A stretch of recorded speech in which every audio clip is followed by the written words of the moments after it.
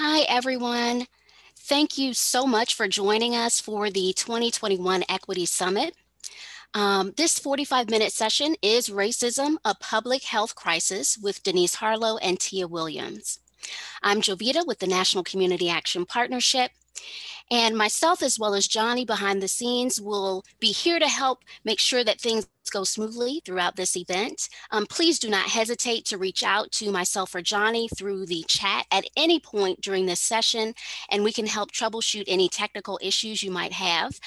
If you are disconnected from this session, please rejoin through the link provided on the Equity Summit landing page. You can also email registration at communityactionpartnership.com. A few more technical notes before we begin. We are recording this session to be made available to registered attendees for 30 days following the end of the event. All attendees are currently on mute. We do ask that you submit your questions and comments through the Q&A or chat function.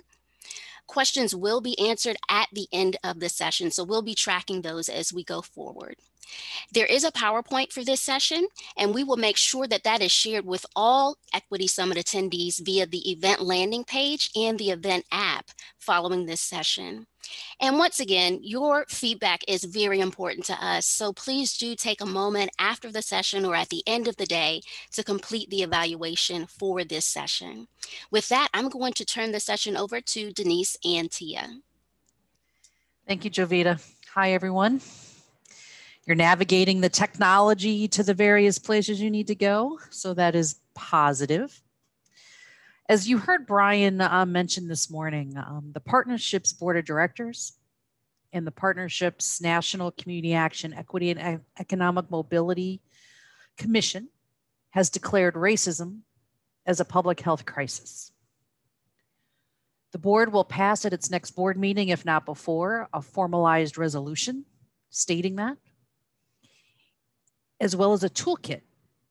And we'll be doing a webinar and things like that that will help you as local agencies, both nonprofit and public caps and state associations, to work with your own municipalities, your own units of government, your own organizations, so you too can declare racism as a public health crisis. This effort has been gaining momentum across the country, and I just want to give American Public Health Association, Tia Williams, you saw Dr. Benjamin yesterday. APHA is leading in this space. And you'll see in the language we use in our resolution, the tools that we put into our toolbox and our toolkit come directly from APHA and others. So I'm just really excited that Tia is here with us today. I'm gonna have to bow out, but I know you're in very good hands here. APHA is, again, leading in this space. If you have questions, concerns, how does this work from a functional perspective? They have a mapping tool I'm sure she'll talk about where you can see other municipalities that have made this declaration. And we think at the partnerships office that you as local entities and state associations, we can have a voice. It's about systems change. And was it Gail Christopher yesterday or somebody else said, resolutions are part of a narrative change. They may not have huge weights, but they change and accurately reflect truth. And that's what we're talking about a lot at this summit is truth telling, changing the narrative, and speaking truth to power. And this kind of declaration is a great place for your organization to do something tangible and work with your governmental partners to do the same. So Tia, thank you so much for being here. We so appreciate the partnership and collaboration with APHA, and I'll turn it over to you. Thank you so much, Denise. It's really exciting to hear that a declaration is in the works. I want to thank all of you for being here today, and especially want to thank the summit planners for inviting APHA to this timely and necessary conversation. I'm going to share my screen now. Hopefully you all can see that. So today we're going to talk about racism as a public health crisis. And before I get started, I also want to acknowledge all of the advocates, scholars, practitioners that have been dedicated to dismantling racism for decades and beyond. It's the timing for the racial reckoning, or this version of the racial reckoning is now, but this work has been going on for decades, and I just want to acknowledge that. So for our time together today, we will examine the determinants of health and equity. We'll define racism and racial equity. We'll describe racism as a public health crisis. And we'll also review some tools and resources for advancing racial equity. And please do submit your questions in the chat function. I will take some clarifying questions throughout, but we'll save most of the questions for the end of my presentation. So first we'll talk about the determinants of health and equity. And I know for some of you, this may be review, but we know that there are socioeconomic factors, the physical environment, and healthcare, also known as the social determinants of health, account for more than 70% of our health. We also know that health status varies widely by the zip code in which you were born and are raised. So when we say the social determinants of health, we're talking about those conditions in which people are born, grow, live, work, and age. And addressing the social determinants of health requires cross-sector collaboration. And the primary goal is to improve health outcomes. However, the social determinants of health alone do not go far enough for addressing equity, because it often ignores how inequity, which is largely driven by racism, is deeply embedded in all of our systems and structures. And in fact, addressing the social determinants without attention to equity can have the unintended consequences of widening disparities and inequities. So addressing the social determinants of equity requires that we monitor inequities in exposures, opportunities, and disparities in outcome, that we examine structures, policies, norms, and values, that we rectify historical injustice. We must distribute resources according to need, and we have to transform structures and systems of power, including racism. And in addressing the social determinants of equity, we not only aim to improve health, but to eliminate health disparities and achieve social justice. So for those of us working in public health, our goal is to ensure that everyone has the opportunity to reach the opportunity to reach their optimal health. And if we believe that, then racial equity has to be seen as essential for health equity. And so what do we mean by racial equity? I'm sure there are many definitions, and one that we've adopted is a condition where one's race identity has no influence on how they fare in society. Race equity is one part of racial justice and must be addressed at both the root causes and not just the manifestations. And it includes the elimination of policies, practices, attitudes, and cultural messages that reinforce differential outcomes by race. And one critical strategy for advancing racial equity is the application of a racial equity lens. And that's the process of paying disciplined attention to race and ethnicity while analyzing problems, looking for solutions, and defining success. A racial equity lens critiques a colorblind approach, arguing that colorblindness perpetuates systems of disadvantage and it prevents structural racism from being acknowledged. So before we go any further, I would like to hear from you, all of you who are doing racial equity work. What are some of the challenges that you encountered in doing this work? And you can just enter the number associated with the challenge in the chat feature, and I'll read those now. Number one is the denial that racism is a problem at all. Number two, the lack of understanding of impacts of racism on health. Three, resistance to the connection between racism and poverty. Four, lack of leadership, support, or champions. Five, insufficient or limited resources to support the work. 6, active resistance from constituents. 7, insufficient data to make the case. Number 8, you don't encounter any challenges, or if there are other challenges that you incur in doing racial equity work. multitask here. You see quite a few ones. Denial that racism is a problem at all. A few 4s and 5s around resources, leadership support.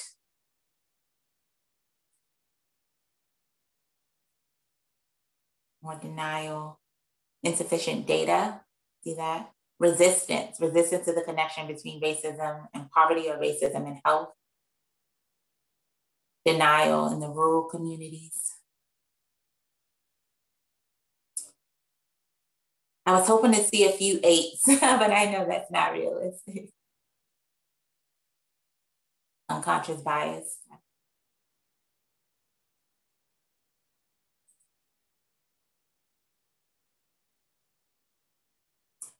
Challenge in implementing the changes needed to address the issues identified, right? Well, these are all shared challenges that many folks encounter, and hopefully, that's one of the things that APHA is aiming to do, is really help folks like you all who are doing the work to, one, connect with each other, but also to help try to identify what are some of those strategies for addressing some of these key challenges that you are facing. So thank you all for participating in that. So now I'm going to talk about declaring racism a public health crisis. And again, I think it's important to level set to make sure that we're all on the same page about just what we're talking about. And I want to acknowledge that there are many different definitions of racism, and APHA has adopted that of Dr. Kamara Jones, which is that, and she's an anti-racism scholar and past APHA president, for those who may not be as familiar with her work. And her definition is that racism is a system. It's a system of structuring opportunity and assigning value based on a social interpretation of how a person looks. And the result is a system that unfairly disadvantages some individuals and communities, unfairly advantages other individuals and communities, and saps the strength of the whole society through the waste of human resources.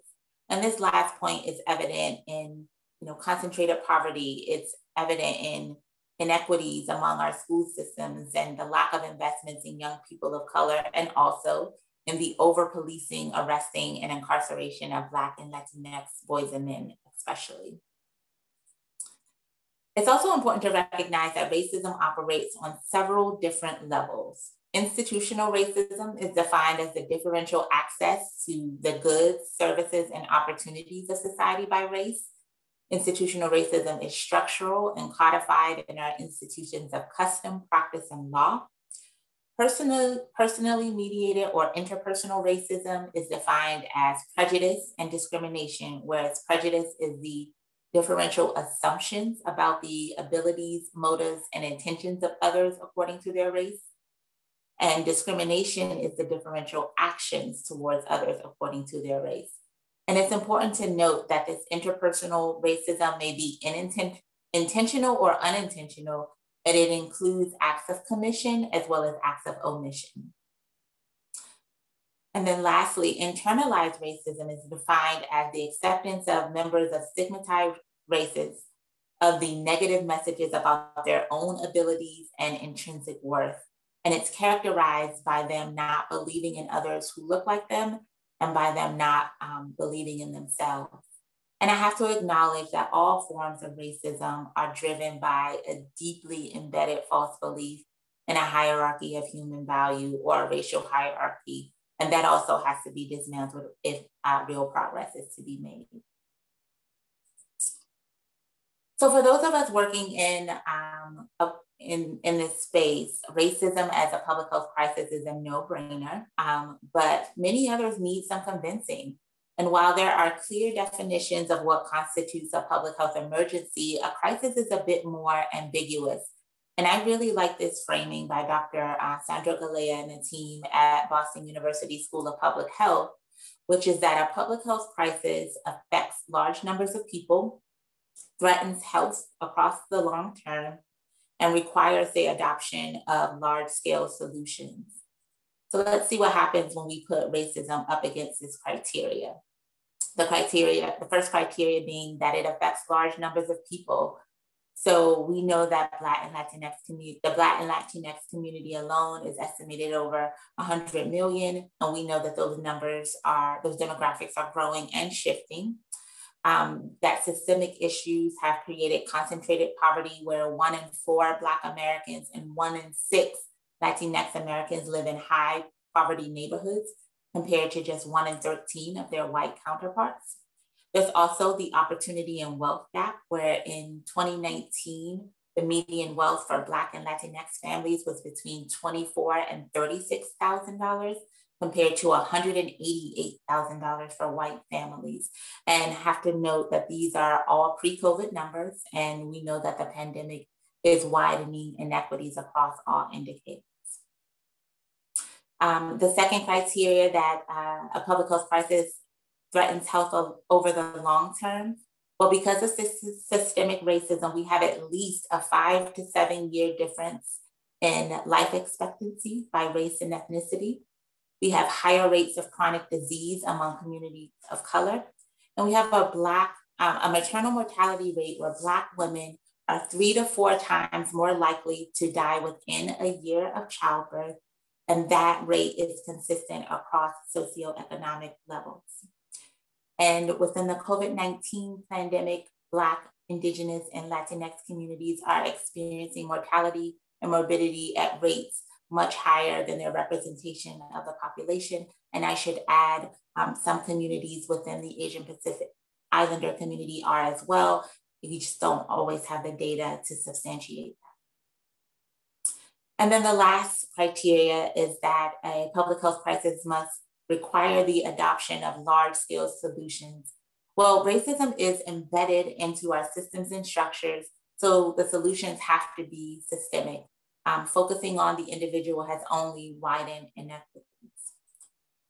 So it's with this recognition that jurisdictions began to declare racism a public health crisis. And I think, in fact, the first declaration might have been made in 2018, so I need to update this slide. But of course, with the events of summer 2020, with the murder of George Floyd, the COVID-19 pandemic, the uprising over police violence, and the movement for Black lives, in the summer of 2020, we saw a surge of jurisdictions making these declarations. And based on our tracking, there are at least 190. I think right now on our map it shows 195, and we're adding new declarations every day of these declarations. And I'll talk a little bit more about the map. Many of these declarations are happening at the local level, so in cities and in counties, and a few states have made them as well. And they span different legislative and leadership bodies at the state and local level. So APHA, as I mentioned, is tracking these declarations. And what we've seen is that there's definitely a spectrum, with some being more robust than others. And they have a few clear requirements in a few areas that I'll just touch on briefly. So one is around data and accountability. So that includes the creation of an office, group, or task force for the purposes of data collection on racial inequities. And it might also include a group that is tasked with ensuring accountability on stated equity goals. And here are just a few examples of those that we've pulled from the declarations. In Jefferson County, Colorado, they aim to enhance data collection and analysis that produce a justice-informed community health needs assessment. Douglas County, Nebraska establishes and supports an Office of Health Equity and Racial Justice through its declaration. Another area that is in some of the declarations, although I will say it's quite disappointing that this is not more common across the declarations, and that is around community engagement. DeKalb County requires racial equity training for community partners, grantees, and vendors and contractors. But I will say that many of the declarations are very light in how they describe how impacted communities will be engaged in and helping to lead decision-making processes. And I'll talk a little bit more about that when I talk about the limitations or kind of what's missing from these declarations. Some of the declarations focus very specifically on racial equity policies and programs, and that includes promoting an equity in all policies approach for all future policies and programs. So for example, in Minneapolis, their declaration directs them to evaluate the city charter and all city policies and procedures to prioritize racial equity. In Allegheny County, Pennsylvania, their declaration explicitly mentions advancing the Black Mamas Matter policy agenda. Another area included in many of the declarations is around agency and organizational capacity. So in Douglas County, Nebraska, the declaration orders the county government, to conduct all human resources, vendor selection, grant management activities through a racial equity lens.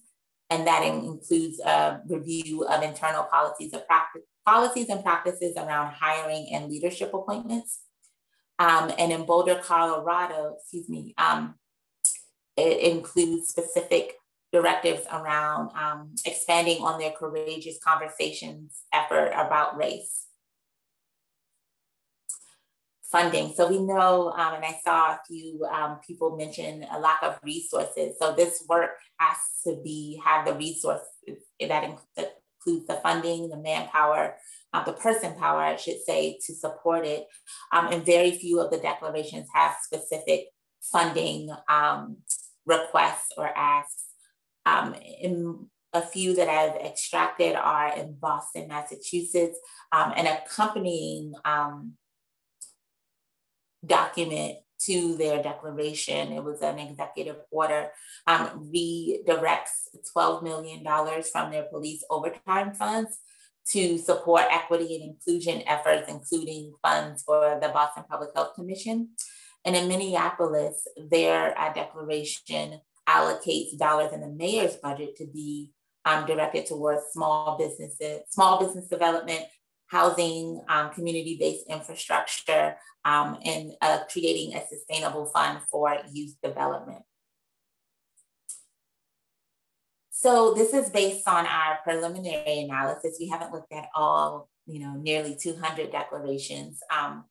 And this is not to say that these components are absent from all of the declarations, but we do see opportunity for strengthening language and actions in a few areas. So if you all are thinking about, pursuing declarations, these are some things to keep in mind. And one is as simple as defining racism. So it's striking how many do not include an explicit definition of racism. And so it leaves it up to a lot of interpretation. And I think, as I mentioned before, there are many different declarations, but to the extent that you can include one that focuses on the systemic nature of racism, because I think our most people's minds go to the interpersonal. So defining racism should be a key component of the background information. More justice-oriented language is needed, specifically a more explicit focus on building civic, cultural, and political power in impacted groups. More language on racial healing and healing more broadly. I know that the partnership is a Truth, Racial Healing, and Transformation partner. And so many of you are probably familiar with that framework. And I think it's important that we acknowledge that we will not make meaningful progress toward equity if we don't address the deep division and trauma that exists within and between communities. And that's why we have to prioritize healing. And while ultimately the focus is on structural racism, we have to remember that those structures, policies, and practices are upheld by people whose actions are driven by their thoughts and their emotions, which are guided by their beliefs and their values. I mentioned before, in more stronger language around community engagement, and specifically around community-led and asset-focused solutions, and how those communities will be engaged and help and allowed to help lead decision-making as it relates to advancing racial equity in their communities. And then a few others, just more specificity around some of the agencies that need to be involved with the work to address the social determinants. And then lastly, more specifics around funding and resource allocations. So this is just a summary slide of some of the key components that we recommend being included in the declarations. And the APHA is working on a guidance document for jurisdictions that are interested in making these declarations. So a question that we get all the time, and some of you may be wondering or have to answer yourselves, is are these declarations meaningful or just performative? And Denise spoke a bit to this as well. And we view these declarations as an important first step because they focus on systems and structures rather than dismissing inequities as just the faults of individuals, which just leads us down the path of focusing on behavioral change and not systemic change. But we do also recognize that these declarations have to be accompanied by resources and should include ways to hold governmental systems accountable for making meaningful progress towards equity for people of color. But I don't want to discount the significance and the symbolism and what Denise was mentioning about shifting the narrative. For far too long, the United States has ignored and even diminished the existence of racism. We've skirted around using the word. In the health community, we focus on the so-called biology of race as the driver of disparities and inequities. And so with making these declarations, jurisdictions are making a public and historic acknowledgement that not only does racism exist, but that it's also a major driver of health outcomes. In a recent poll by RWJF, the Robert Wood Johnson Foundation, it included people hardest hit by, it found that many people, including those hardest hit by longstanding inequities, still don't see the connection and still don't see systemic racism as a barrier to good health. So these declarations can be used to highlight those connections, stress the urgency to support the truth telling that is needed for transformation. So now I'm going to just talk through a few resources for declaring racism a public health crisis. As Denise mentioned, APHA does have a map. We've been tracking these declarations since last summer. And in February of this year, we launched this mapping tool. And on the site, it allows you to see both broadly the geographically the spread and concentration of declarations across the country. So the deeper color indicates greater concentration or number of declarations. You can sort by the level of entity, whether it's at the state, city, or county level. And then you can also select the type of entity that you'd like to see, whether it's a Board of Health, Public Health Association, city or town council, et cetera. This is just another view of the map for when you kind of zoom in. When you click on a state, you can see the geographic points within the state that have declarations.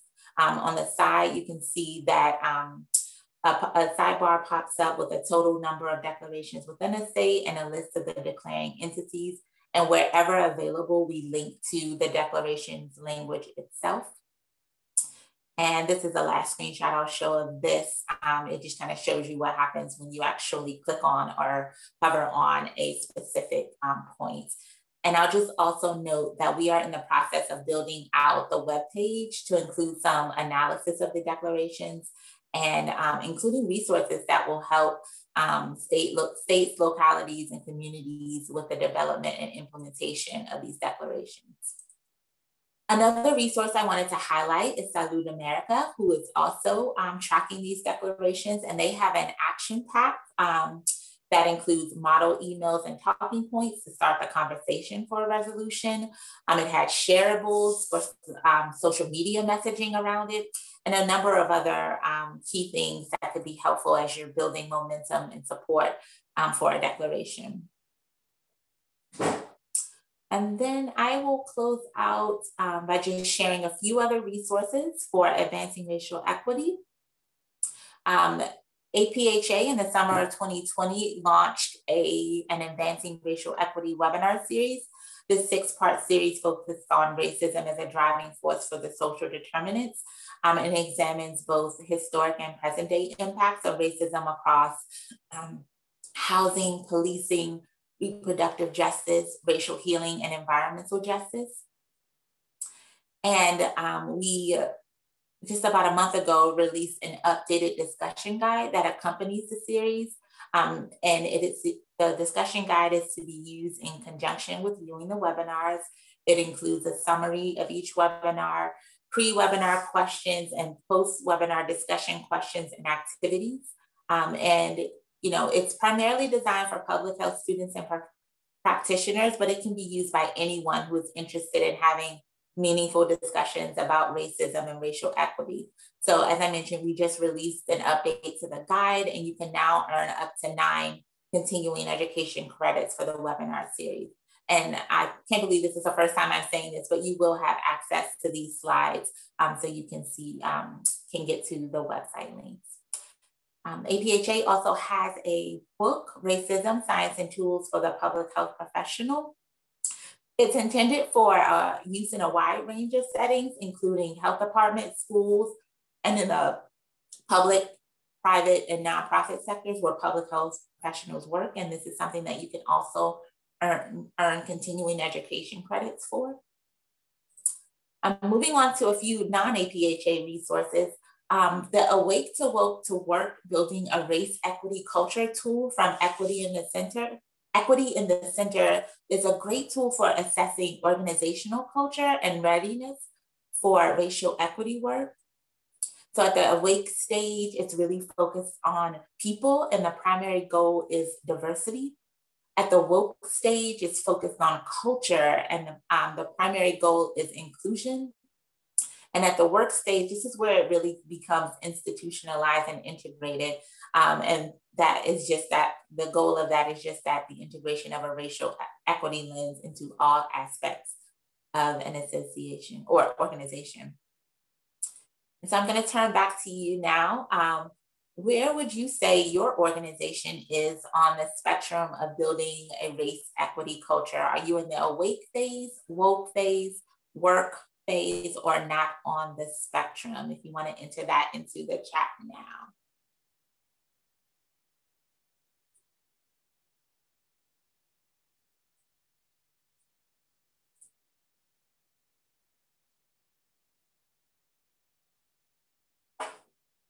I'm seeing work.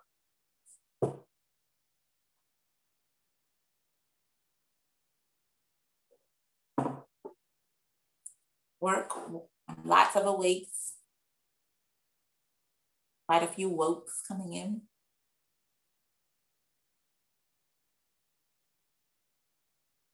Moving from woke to work.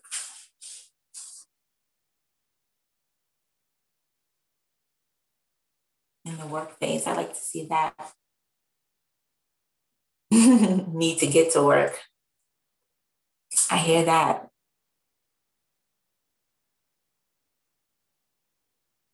Excellent. Not on the spectrum, but you're moving them on to it. Excellent. Glad that you're here. So in the essence of time, I'm going to move on a little in the woke stage. So here's another tool. This was actually created by a group of APHA affiliates. So we, for those who are not familiar, APHA has 53 state and regional public health affiliate associations. And they recognize that diversity, equity, and inclusion were huge challenges, particularly with the leadership of those associations, and them not necessarily being representative of the communities that they serve. And so they developed this self-assessment toolkit, which is available at the link in the on the slide. It's primarily geared towards nonprofit organizations with a volunteer board of directors and a small staff. I would say 3 to 5 staff, because they acknowledge that these organizations are generally community-based with limited resources. But this is a really helpful tool for doing a level of self-assessment in a small organization. This is Dr. Kamara Jones' framework for assessing how racism is operating in any space. You can use this within an organization, within a department, within a program, within your leadership. And the idea is to assess how racism is operating in structures. So that's the who, what, when, and where of decision making. So the questions you might ask is, what is the composition of our board? Is there diversity among the leadership? Does the leadership reflect the community served? Looking at the policies with the written how of, decision making and operations within an organization or group. The questions you might ask to assess this are, is there alignment of organizational policies and stated values and mission? Are there inherent biases within those policies? And is there transparency around how policies are made and enforced? Practices and norms are the unwritten how. So you might assess who is leading anti-racism or racial equity works. Is it predominantly falling on the people of color in an organization? Is the practice of racial equity ongoing and embedded across the organization? And are there systems for accountability? And then lastly, you would assess the values, which are the why. And the question that you may come up in this assessment is there a hierarchy of valuation by race or ethnicity, work role, education level, or discipline? So that's another tool that we recommend, and we actually have it in a few times in our discussion guide as it relates to different topic areas. And then I just wanted to highlight a few racial equity resources. There are so many. This is not by any means an exhaustive list. These are a few that we point people to quite a bit, and some of them you may already be familiar with. The Racial Equity Tools is a comprehensive site that includes over 600 resources as it relates to tools, research, tips, and curricula. The Government Alliance on Race and Equity, GARE, their Getting to Results product is developed to assist jurisdictions in using a racial equity lens. Many of you might be familiar with the Truth, Racial Healing, and Transformation Implementation Guidebook. And then lastly, and a lot of those things are kind of focused on both internal capacity building and external policies and programs. The Blueprint by Change Lab Solutions, the Blueprint for Change Makers, presents legal strategies and best practices to help policymakers and communities improve health outcomes. And it provides a roadmap for working locally and collaboratively to advance laws and policies that will help to ensure that everyone has a fair chance to live a healthy life. And so with that, here's my contact information, and I look forward to your questions. Thank you so much. So Tia, we actually do have a few questions that have already come in. And for folks who are holding their questions, if you wouldn't mind going ahead and putting those in the chat. The first question we received was about police departments. Are they made aware of the declarations as soon as they're enacted? How are they engaged? That's a really good question. I don't know the extent to which that connection is being made at every level. I will say that many of the declarations obviously grew out of frustration and acknowledgement that the system of policing is one in which racism is deeply embedded, and it has such a severe impact on Black and Latinx Black communities especially. So I can't speak to how quickly they are notified. What I do know is that the folks who are leading the charge and getting these declarations passed are leading the work in terms of holding the various governmental systems accountable for what's in the declaration.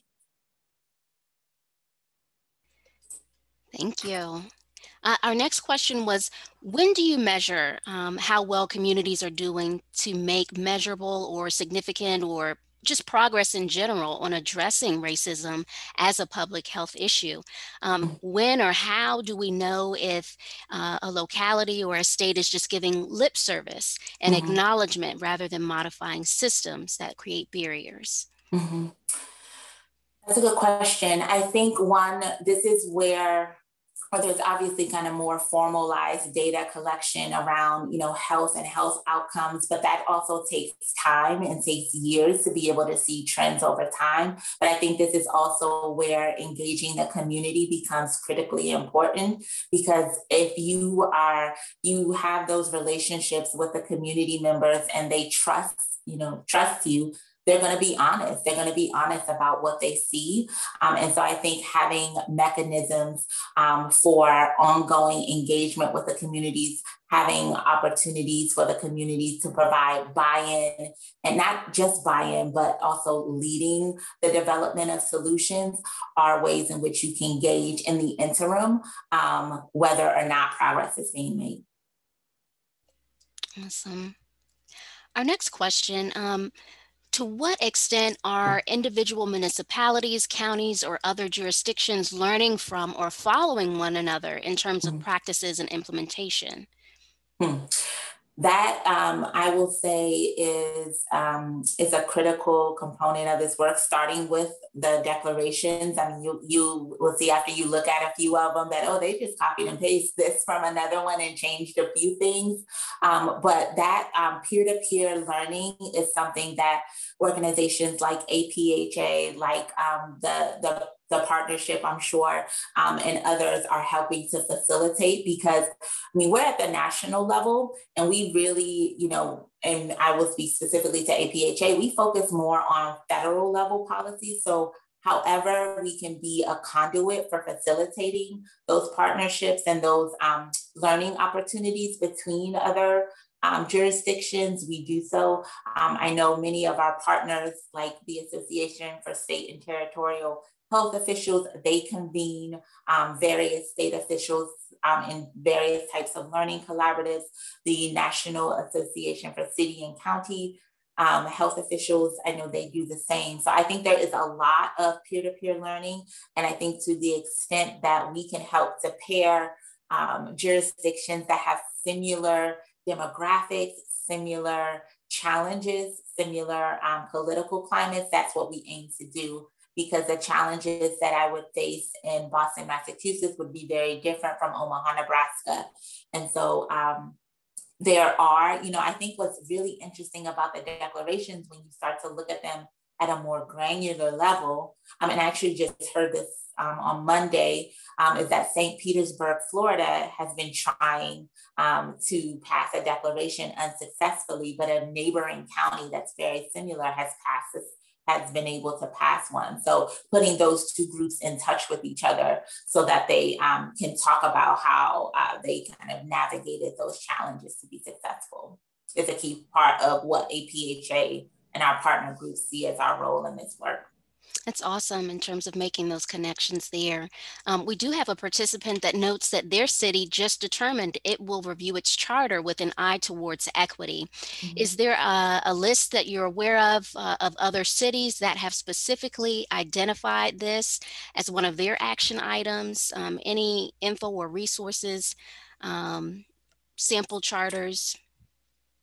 Yeah, so there are a couple of things that are in the works. I know a couple of, at least one partner organization is working on a model declaration, and that should be available very soon. As I mentioned, APHA is developing what we call a guidance document. I think there are a number of different groups that have tracked organizations or as jurisdictions that are applying a race equity lens and are embedding considerations of equity across governments. If you can email me, then I can send you links for a couple of groups that have done just that. I don't know how extensive the lists are, but I can at least point you towards some that have that are tracking and monitoring jurisdictions and how they are embedding considerations of race and equity into their work. Thank you. And you've talked a bit about this, but maybe if you could expand upon it. The question raised is, are these crisis declarations specific to Black communities, the communities in which they're declared? Are they meant to characterize the entire municipality, county, or state? And maybe if you could share again that what they're just talking about, that well, the question is around examples of places where declarations have made a substantial impact. Mm-hmm. So in terms of substantial impact, I think it's too early to tell. Many of them were just implemented or passed within the last year. One of the things that we're really interested to see, and hopefully we'll have the opportunity to do some analysis, is whether or not those are kind of earlier adopters, if that had any impact on their COVID-19 response, particularly the vaccine rollout and distribution. We have not done that analysis, but it's something that we're interested in monitoring. And I think that could be an immediate kind of point to seeing how much legs are actually to these declarations and whether people are actually walking the talk. The first part of the question, remind me, Jovita. I'm sorry.